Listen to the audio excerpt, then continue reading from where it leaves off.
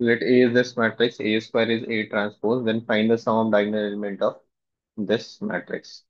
तो यहाँ पे गिवन मैट्रिक्स ए को जब आप इसके ट्रांसपोज से मल्टीप्लाई करेंगे तो आपको क्या मिलेगा?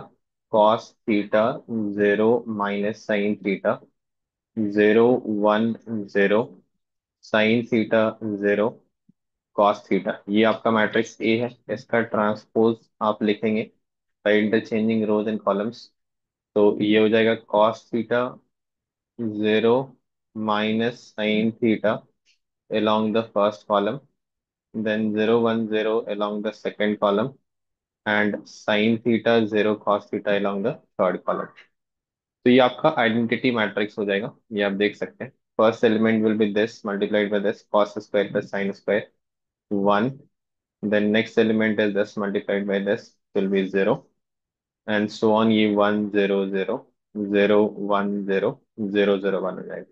ऐसे मैट्रिक्स को हम ऑर्थोगोनल मैट्रिक्स बोलते हैं, जैसे कि इसमें आपका matrix multiplied by transpose identity matrix हो जाता है। तो इसके सारे रोज को जब आप वेक्टर्स में कन्वर्ट करेंगे तो वो unit vectors and perpendicular to each other होते हैं, ऑर्थोगोनल टू ईच अदर होते हैं, इसलिए ये नाम ऑर्थोगोनल मैट्रिक्स दिया गया है इसको। अब जो गिवन इन्फॉर्मेशन है क्वेश्चन में वो ये है कि ए square is equal to A transpose. इसमें अगर आप दोनों साइड ए से मल्टीप्लाई कर दें तो you get A cube is equal to A into A transpose, अगर आप ए से दोनों साइड मल्टीप्लाई कर लें तो। और ए इंटू ए ट्रांसपोज आपका जस्ट आई आया है, इसका मतलब ए क्यूब जो हो गया वो आइडेंटिटी मैट्रिक्स हो गया। दैट मीन्स ये एक पीरियोडिक मैट्रिक्स है विद पीरियड 2। अब इस मैट्रिक्स का आपको ट्रेस निकालना है, सम ऑफ ऑल द एलिमेंट्स चाहिए या फिर डायगोनल एलिमेंट, डायगोनल एलिमेंट्स चाहिए तो ट्रेस निकालना है आपको।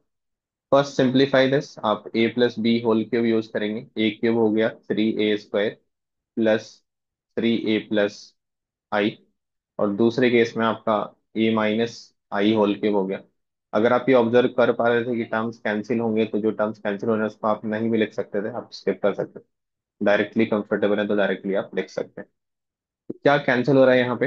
ए क्यूब विल क्लब, फिर 2a³ हो जाएगा, then 3a² will cancel out and similarly I will cancel out. तो आपके पास हो गया 2a³, 3a+3a 6 will cancel with the 6a, तो आपका सिर्फ बच रहा है 2a³।